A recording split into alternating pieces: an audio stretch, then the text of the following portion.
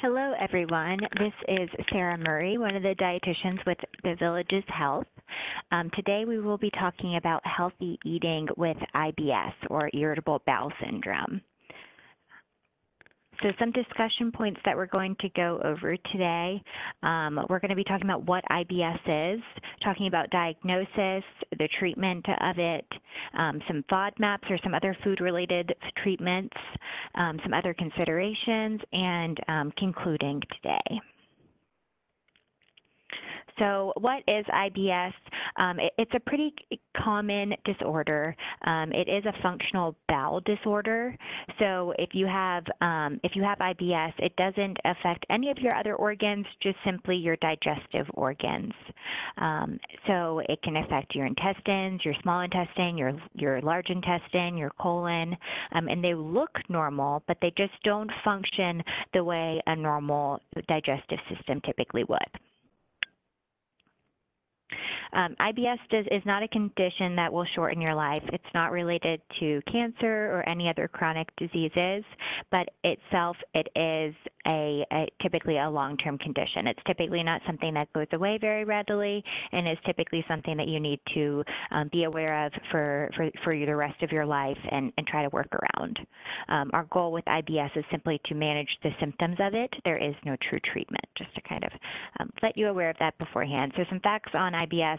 As I mentioned, it is a functional bowel disorder. It's not caused by an infection or inflammation. Nothing really spurs up IBS that's been linked to directly. There are several common symptoms. It's usually having to do with some kind of abdominal discomfort or distress, bloating. Sometimes gas is involved with that, altered bowel habits, whether that's diarrhea or constipation or a mix of both. It's not related to other GI tract issues like Crohn's disease or ulcerative colitis, which are physical issues. So they're not actually related there, but oftentimes these symptoms really overlap. And it, like I mentioned, it does not increase your risk of developing any kind of cancers or GI issues in that way. It doesn't shorten your life, but it may have a significant impact on your quality of life. There's no known cause to IBS. There are some theories on symptoms that we can go over today, but there is no leading cause. So the prevalence of IBS, as I mentioned, it is pretty common. Approximately 11% of the total global population has IBS, and about 1 in 5 Americans have been diagnosed with IBS. So there is a big difference there. It could have to do with the diagnosis rate. It could have to do with an American lifestyle making it more prevalent. It's unclear, but just to give you some statistics there. It is seen to be more common in women, and some studies have shown it's more common in lower socioeconomic groups. And it's typically found in people under the age of 50. That's when that typical diagnosis occurs. As I mentioned, these symptoms can last lifelong, but typically we can resolve them by staying away from the foods that really trigger us, and that's why I believe we've been seeing that lower diagnosis rate after the age of 50. There are typically about 3 IBS categories that you can fall under, but there also is an unclassified category that you might fall under as well. But it's typically going to be constipation, diarrhea, or a mix of both. So IBS-C, IBS-D, or IBS-M. Typically, people will fall under one of those 3. If they do not classify you, you'll just fall under the unclassified version. So symptoms, they do vary from person to person. They can come and go. They might vary over time for yourselves. Sometimes you might have no symptoms at all. It really depends on a number of different factors, which makes this condition very personalized. So symptoms can range from being mild to severe, and they can worsen as you might become stressed, or if you're traveling, social events, daily routine changes, diet changes, different meals, or even menstruation cycles can affect IBS symptoms. The most common symptoms, like I mentioned, abdominal pain, sometimes cramping, and that might improve if you pass gas or have a bowel movement. Diarrhea might be urgent, even explosive sometimes, or it might be worse after meals. Constipation, it can result in discomfort. You might be straining or feeling like you didn't actually empty your bowels if you did go to the bathroom. You might have abdominal fullness or pain. Diarrhea might alternate with constipation at times as well. You might have bloating, abdominal swelling, or excessive gas, and you might even have mucus in your stool. So some things to keep an eye on there. If you're having any of those symptoms, those are quite common. I think I note them here as well. There you go. Less common symptoms are going to be nausea, indigestion, heartburn. But if you're experiencing any other symptoms, such as rectal bleeding, weight loss, or fever, make sure you let your healthcare provider know. Those are not symptoms of IBS, and they do need to be investigated further by your primary care or your other healthcare providers. So we want to really see what's going on there if you are experiencing anything really outside of these more common or less common symptoms. So what causes these symptoms, specifically the cramping and spasms? That's what causes a lot of the GI distress. The spasms, they're basically when the layers of the muscle line of the walls of your intestines, they help you to move food along in your digestive tract. But these muscles might contract at different times. They might have an issue with relaxation, or they might not have a good rhythm to them. So typically in a normal GI tract, we would see this contraction that would produce movement or motility, and they would contract and relax in an even rhythm. And it would gently squeeze your food through your intestines, and it would become a pretty relatively predictable schedule. But with IBS, that movement can be abnormal. The muscles can contract for a longer amount of time or with more strength than normal. The spasms can happen in one or more areas of the large or small intestines at different times, like you see here in this image. They're all kind of contracting at the same time. That can make you feel pain, or it can cause the contents of your intestines to move at an abnormal rate or an unpredictable rate. That can cause that diarrhea if it's moved too quickly, or constipation when the contents are being held too long, that they can become dry or hard. That's what can lead to the constipation. You can also get increased sensitivity from these spasms. So this can not only be the pain from the forceful contractions, but it can also be pain caused by gas that can actually stretch the walls of the intestines. And with IBS, these nerve endings of your large intestine can become more sensitive than normal. So it's something that might not bother most people, such as gas or bubbles. It can actually be quite painful if you have that increased sensitivity to those nerve endings. So you might feel bloated or gassy, or you might have an urge to have a bowel movement when you only have a small amount of stool in your rectum, or your rectum might even be empty, and you might still feel that need to go to the bathroom. So those are what a theory of what might be causing IBS, the spasms. So that's where we likely see that cause of IBS occurring. As far as diagnosis, there's really no test that can be done to verify, yes, you do have IBS. But there can be physical examinations to exclude out other problems, or you can, have a question and answer series with your healthcare provider, and that can usually help us to determine this is likely IBS.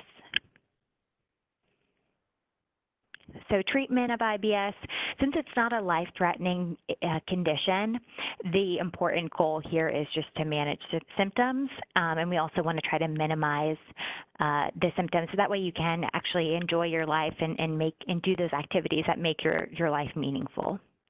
The first step for any help in alleviating those symptoms is going to be learning about IBS and any foods, situations, activities that might make your symptoms worse. Some medications might help to improve your digestive problems. Talking to your healthcare provider about that would be the proper route to go. And of course, we want to try to develop those healthy habits that can help you manage your symptoms or avoid symptoms altogether. So we're going to go through all of those today. Three big ones. Regular physical activity is very big here, managing your diet, and changing how you handle stressful situations. The management of IBS relies on how you live every day. So it's those everyday habits that you make into your daily life that can make the biggest difference here. So exercising on a regular basis, this helps to alleviate those feelings of stress. It helps to create regular contractions in your intestines. And basically, you want to gradually increase that physical activity. You don't want to start it all out all at once. We want to increase it gradually, and of course, talking to your healthcare provider about what a good exercise would be for you would be the best route to go, just in case you have any conditions that we might want to take some extra steps before starting an exercise regimen. So for most people, we typically say 30 minutes of exercise a day is a reasonable goal, just trying to get your heart rate up, getting that circulation increased. But of course, different things are for different people. Of course, taking extra caution if you feel any tightness in your chest or anything alarming like that while you're trying to start up an exercise routine. If you already have an exercise routine, awesome, keep it up. The general goal for physical activity is 150 minutes of getting that heart rate up every week and at least 2 days of some kind of resistance or strength exercises. So trying to get a good variety in there. We want to maintain good eating habits. So some general recommendations for healthy bowel function, eating a healthy diet that's balanced and varied, and we can go through that here in just a minute. Eating on a regular schedule can be really helpful as well. That way you get that regular movement of content through your GI tract. Making sure you're getting enough fiber, especially focusing on soluble or insoluble, depending on your symptoms. We can get through that in just a minute here too. We want to make sure you're drinking adequate fluid throughout the day. That helps the bowels to function regularly. And we want to avoid or limit the foods that we know are trigger causing for you. And of course, like I said, that varies from person to person. So we want to determine what it is for you. We want to try to live this healthy diet and see what might cause issues for you in addition to living out that healthy lifestyle. So in a general balanced diet, we love to use this MyPlate. It basically replaced the food pyramid, and it takes half of your plate. This is like a 9-inch plate. You can think of it like that. Half of your plate being fruits or vegetables, a quarter of it being your grains, a quarter of it being your protein, and getting some kind of dairy product in there. That could be a non-dairy substitute too. If you have any GI distress with lactose, or you could use a lactose-free dairy product. The point there is getting enough calcium and vitamin D that we get from our dairy foods. Many other dairy-free foods are actually going to be fortified with vitamin D and calcium. So not necessarily dairy if you cannot tolerate it, but that is what MyPlate indicates here. So we want to have this for each of our meals, those regular meals throughout the day. Typically, we want to try to eat maybe every 4 to 5 hours. So that would maybe look like a breakfast and a lunch and a dinner, having that balance, having that protein with every meal, your fruits, your vegetables, your whole grains to get some fiber in there as well. And then if you're having a snack, trying to make that a balanced snack as well, having a little bit of protein with each one, plus your carbohydrates, and a little bit of healthy fats there. So balanced meals, balanced snacks, that's what the general recommendation is. So like I was saying, having a regular schedule for those meals, you want to try to avoid skipping meals altogether. You want to avoid eating too much at one time or eating too little at one time. Skipping a meal altogether is not indicated, but avoid eating too much or too little, basically. You can try to aim for those 3 meals throughout the day or 3 small meals plus a snack each day. It can be 2, 3 snacks depending on your needs and your hunger levels throughout the day. But trying to eat them at regular times.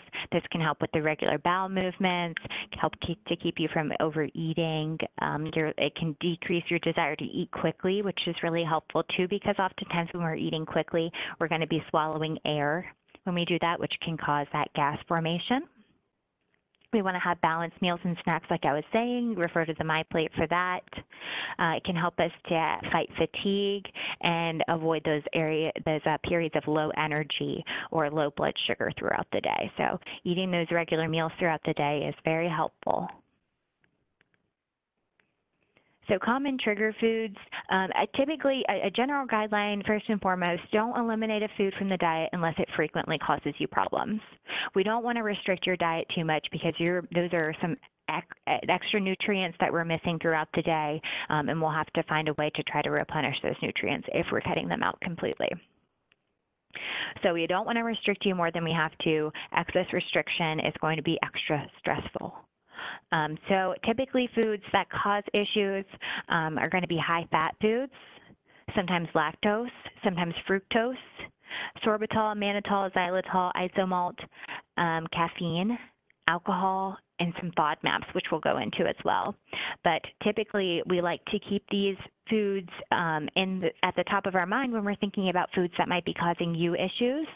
So when you're working through the foods that cause you issues or trying to figure out what would work for you, thinking about what it might actually be. So those high-fat foods, those fatty or rich foods might cause bloating or diarrhea. They might cause heartburn, which is also known as acid reflux, and that can actually break down, it can back up into your esophagus and cause a breakdown of your esophagus lining. We want to avoid foods that are too high in fat, like fatty meats, rich sauces, deep fried foods, pastries. Those are all typically higher in fat, so they might actually cause you issues as far as your digestive tract goes. Lactose, that's a natural sugar that's found in milk or dairy products. It can cause bloating, gas, or diarrhea. Most people can tolerate small amounts of milk or cheese or yogurt, but if you do find that you have an issue with it, you might find a benefit in using a reduced lactose milk, like a Lactaid, or Dairy Ease is another brand. If you think you have a lactose intolerance, there is a test that we can do to try to determine if you have that. Or you can use lactase enzymes to help break down lactose if that is a problem food for you. Fructose is a sugar that's naturally found in our fruits. So too much fruit juice or foods that are sweetened with high fructose corn syrup especially can cause bloating, gas, or diarrhea. So if you have a fructose intolerant, it can be helpful to cut back on the fructose or eat small amounts throughout the day as opposed to eating too much at once or consuming too much at once. Your provider can also test you for having a fructose intolerance as well, but most people can eat 3 to 4 servings of fruit a day without experiencing any symptoms, so keeping that in mind. The sorbitol, mannitol, xylitol, isomalt, those are sugar substitutes. They're often found in sugarless gums and candies, and they can typically cause gas or diarrhea in some people. So using other sugar substitutes or something like maple syrup is typically a very tolerable sugar substitute. Caffeine, the recommendation is no more than 100 milligrams of caffeine a day. If you do have issues with it, that would be the same as in 1 cup of coffee or 2 cups of tea typically. So we want to avoid having too much coffee. That can also cause increased stress if you're prone to anxiety. It can cause bowel spasms or acid reflux, so it can be helpful to cut down on the amount of caffeine that you're eating throughout the day. Alcohol, it's not associated with IBS, but it may cause heartburn. So if you have GI distress, heartburn is not going to help with the GI system. Just keeping that in mind. The general recommendation is no more than 1 alcoholic beverage a day for women, no more than 2 alcoholic beverages a day for men. 1 alcoholic beverage is equal to 12 ounces of beer, 5 ounces of wine, or 1.5 ounces of liquor, which would be a shot of liquor. So just keeping that in mind. A general recommendation is also anyone over the age of 65 shouldn't have more than 1 alcoholic drink a day. So keeping that alcohol intake to a moderate amount, and that can help with heartburn symptoms. FODMAPs we'll get into here in just a minute. We'll go into in depth. It can also be helpful to increase the fiber in your diet. So our fiber-rich foods are going to be our fruits, our vegetables, our whole grain breads and cereals. We want to try to have a fiber-rich food at every instance, at every meal, and at snacks if possible as well. So fiber can help to relieve constipation. It can also be help to alleviate diarrhea, depending on the type of fiber that you're actually eating. A lot of people aren't aware that there's actually 2 different types of fiber that we typically eat. We'll go into that here in just a minute, but as you're increasing fiber in your diet, you want to make sure that you're increasing it gradually, and you want to make sure that you're increasing your fluids as you're increasing your fiber. The general recommendation for women is 21 to 25 grams of fiber a day. For men, 30 to 38 grams of fiber a day. But keep in mind, if you're only eating 7 grams of fiber a day right now, you don't want to jump right into that 25 or 38 grams of fiber a day. You're definitely going to get GI distress if you do that. So like I said, increase gradually and increase the amount of fluid that you're eating each day with that. And the right amount of fiber does vary by person, so keep that in mind. Don't push it for yourself. If it's impossible for you to feel good eating 30 grams of fiber, maybe 30 grams of fiber a day is not the right number for you. So different types of fiber, like I was kind of mentioning there, the different types of fiber can help with alleviating different symptoms. On your food labels, you'll always see fiber listed on the food labels just under the total carbohydrates, but they do not break it down by what kind of fiber it is. So it's helpful to keep this in mind in which foods might fall under this group, because soluble fibers, for instance, can help fight diarrhea, and insoluble fibers can help fight constipation. So soluble fibers, oftentimes these foods are going to be foods that absorb liquid, so they help to bulk up your stool and make it more of a solid stool. So these things are going to be like apples, bananas, blackberries, kiwis, oranges. You can see the list here. But insoluble fiber, on the other hand, are basically the fibers that we cannot digest ourselves, and we rely on our gut bacteria to break down for us. So these fibers are going to really help to add volume to our stool and help decrease that transit time. So it makes things move through our GI tract much quicker. And you can see a list of highly insoluble fibers here, but a lot of foods are combination. Most foods are some kind of combination of the two. You typically won't see something that is all one or all other. So when you're increasing your fiber, think about what your symptoms might actually be. What is it that you're trying to avoid? And is it diarrhea? Is it constipation? And how might your different fiber sources impact that? Gas is another complication that we can see quite often with IBS. Everybody's body produces gas and needs to pass gas throughout the day. However, the normal for each person varies. So if you are increasing the amount of gas that you're passing, then that might be something abnormal. So thinking about if your diet impacts the amount of gas that you're actually producing, it's something to keep in mind. What is changing in my diet? So gas typically comes from 2 sources. It's either the air that we're swallowing, or it's an indication of an incomplete digestion of certain foods. So to avoid swallowing air, you want to avoid eating or drinking very rapidly. You want to avoid chewing gum, avoid straws, drinking with a straw. Avoiding carbonated beverages, poor-fitting dentures, and smoking, they all cause you to swallow air. So if you're having issues with gas, it can be helpful to cut out those things and see if your gas symptoms are alleviated. Gas-forming foods, raffinose is one big gas-forming food, often found in our baked beans. Fructose, lactose, sorbitol, mannitol, xylitol, isomalt, those are all gas-forming foods as well, like we kind of touched on earlier. Apples, apple juice, banana, brands, broccoli, Brussels sprouts, cabbage, cauliflower, dried beans, lentils, lima beans, onions, prunes, raisins. Those are all gas-forming foods. So you want to take note if those foods give you any issues. If they don't give you issues, awesome, keep it up. If they do give you issues, something we know that you need to avoid.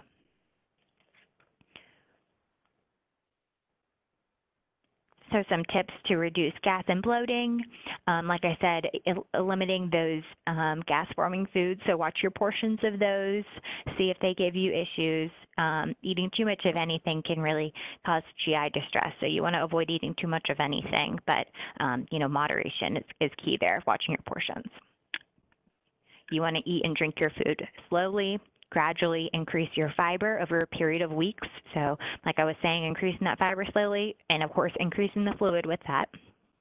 Limiting your fatty foods, exercising regular, that one really helps with the bloating, and managing your stress. So if you are a stressed out person, please talk to your healthcare provider about how to manage your stress better. That really does impact your bloating and gas symptoms. So FODMAPs, as I was touching on before, FODMAPs do impact our digestive tract if we have a sensitivity to them. So FODMAPs stand for fermentable oligosaccharides, disaccharides, monosaccharides, and polyols. So the F stands for fermentable foods. So foods that are fermentable in our body tend to cause gas. If they are pre-fermented, they are easier to digest. But if they ferment in our gut, they can cause excess gas. Oligosaccharides, those are things like fructans, galactans. They're found in wheat, garlic, and legumes. Disaccharides like lactose, often found in dairy products. Monosaccharides such as excess fructose, honey, high fructose corn syrup, those are big sources of monosaccharides. And polyols, those are those sorbitol, mannitol, other certain low-calorie sweeteners that we touched on a little bit earlier. But those are essentially carbohydrates that are not well absorbed in the small intestine, so they go down to the large intestine where they're fermented or digested by the bacteria that we're eating and that we have in our gut. So as that bacteria starts to eat the food that we have not digested just yet, it can produce gas and it can cause GI distress in some people. So that's where the thought process around FODMAPs come in, and oftentimes it's not all FODMAPs that are going to cause issues for you, but it's typically going to be some of the FODMAPs that might exist. So our goal, if none of the other health changes that we've tried have really alleviated our symptoms, we might do something called a low FODMAP diet, where we really try to identify what foods it is that causes you GI distress. So this is a visualization for you. Sorry, it cut off a little bit there. So potential FODMAP activity in the intestines. So this is specifically the large intestine. So basically, you have the FODMAPs in the small intestine. They move to the large intestine where we have that healthy bacteria. The bacteria starts to work its way through the food that has not been digested. It starts to feed off those FODMAPs. As it feeds, it not only starts to produce gas, but it pulls water into the intestines too, which can cause extra cramping. So now you have gas production, and you might have excess fluid in there as well, which can lead to diarrhea.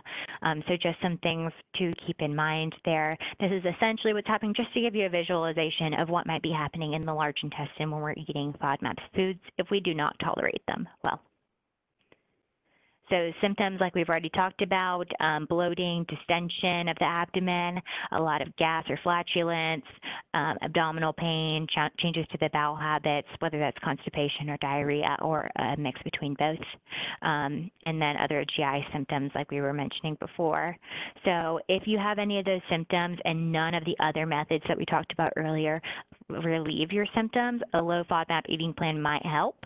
And this is where a dietitian can really come in to play as well. We can help guide you through a low FODMAP diet.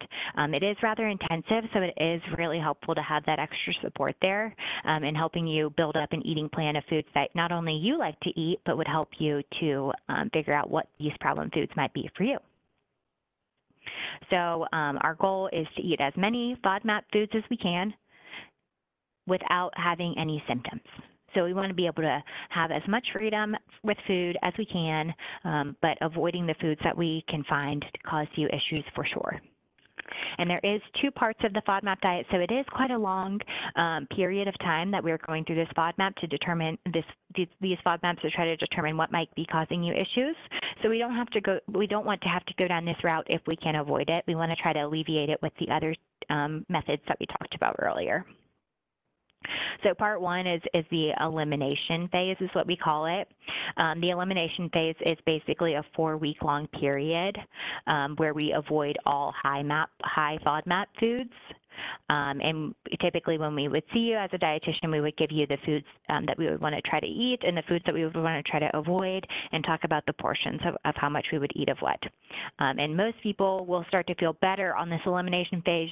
If the FODMAPs are an issue, they'll start to feel better within a few days, but it would take a few weeks to feel as healthy as you can after you start making the dietary changes. So you start to feel better, and eventually you feel your best self. And then after those 4 weeks are up, we start to reintroduce foods. So this is our process to try to determine which foods it is that actually causes you issues and which foods do not cause you issues. So that's the reintroduction phase. So typically with the elimination phase, just to give you some ideas of what we're looking at here, fructose, lactose, fructans, galactans, and polyols.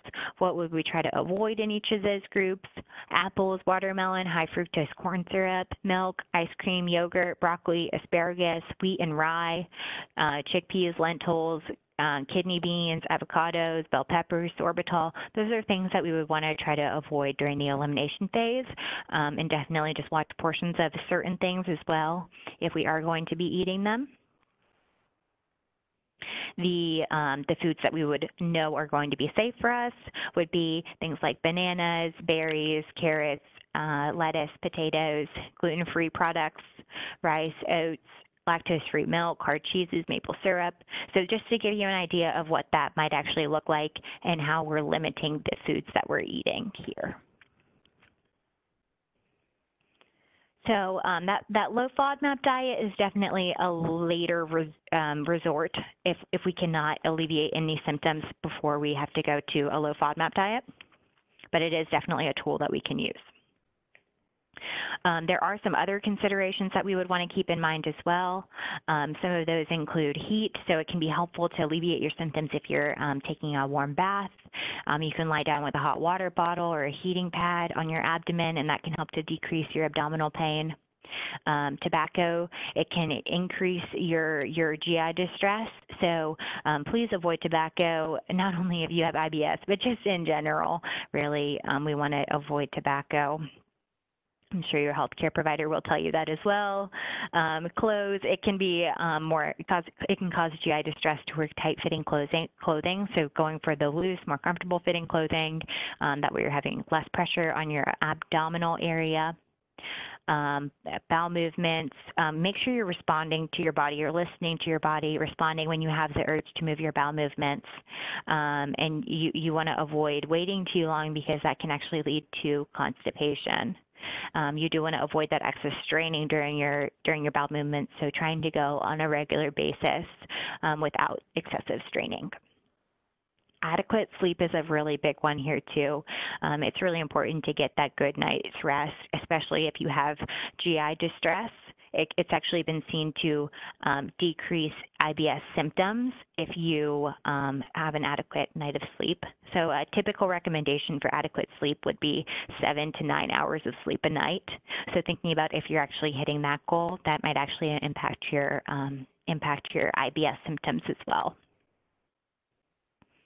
So in conclusion, many people living with IBS find that a healthy lifestyle, all of those things we were talking about earlier, making sure you're having a balanced and varied diet, eating on a regular basis, exercising on a regular basis, managing your stress, can help to alleviate your symptoms. But some individuals do need to avoid certain foods, especially in abundance, to alleviate their more intense symptoms. Talking to your healthcare provider is essential here to manage your nutrition, your stress, your medications.